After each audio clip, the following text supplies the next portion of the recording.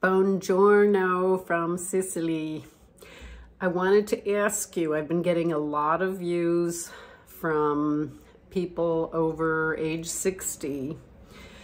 And if you are considering solo travel, but you haven't done it yet, there's a link below with my top 5 favorite countries in the description. There's also a link to where to go in Sicily and another one if you're planning a trip to Italy. So here's the thing, I can do a more in-depth video. Comment below yes if you want me to do that specifically for women over age 60. Now, I started full-time travel when I was age 50.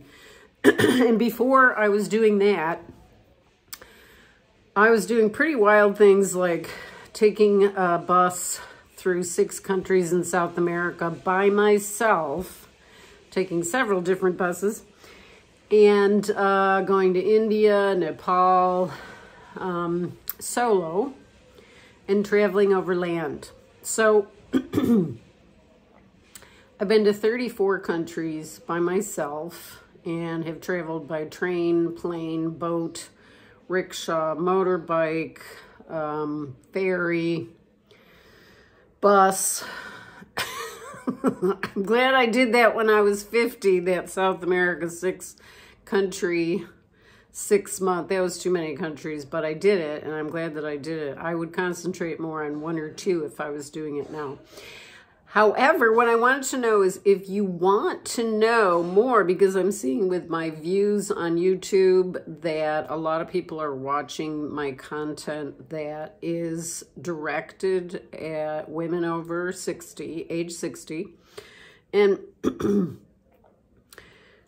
I want to help you. If you want to get out and explore the world, but you really don't want to go in a group, I know there's a lot of solo traveling groups. I lead very small groups, 4 to 6 people, 2 different countries, Mexico, Italy, France, mainly. And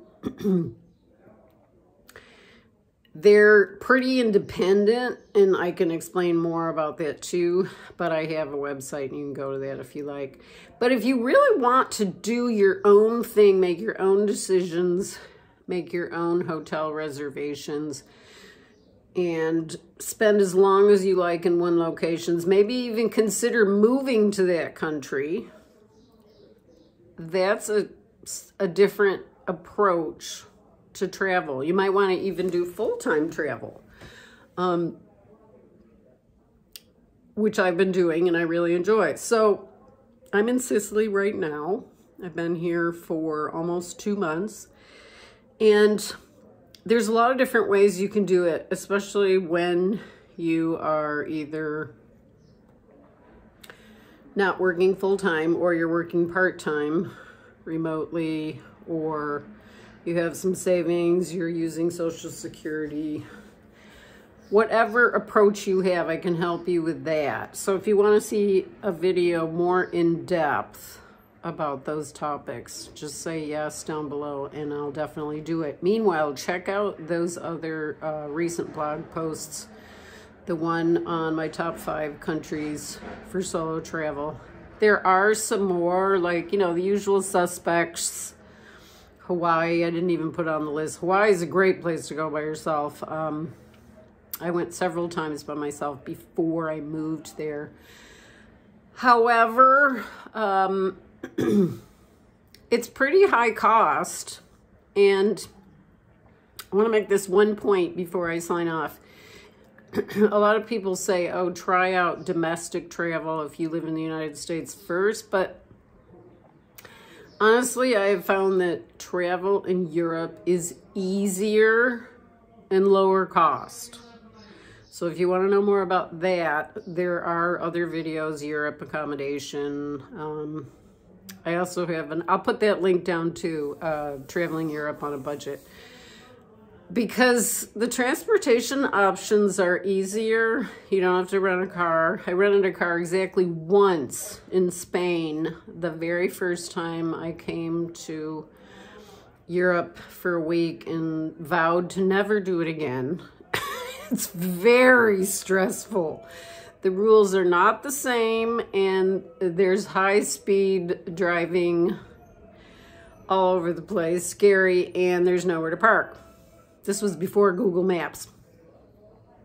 So I recommend, if you really want to get traveling by yourself and you don't want to go in a group, there's very structured groups. You know, they tell you where you're going to eat. And I have to tell you, some of these places where you're being taken are not the authentic, best food, local kind of places that I know about, that I'm going to tell you about, because those are the only kind of places I go to. I'm not going to these high tourist, you have to read the menu in English places. I never go to places like that because 2 reasons. The prices are extremely high and the quality is not high. They're catering to tourists who are used to spending a lot of money. You can pay less money and get a higher quality. That's what I found in Sicily for sure. So everywhere I've been eating, it's not a big corporate place.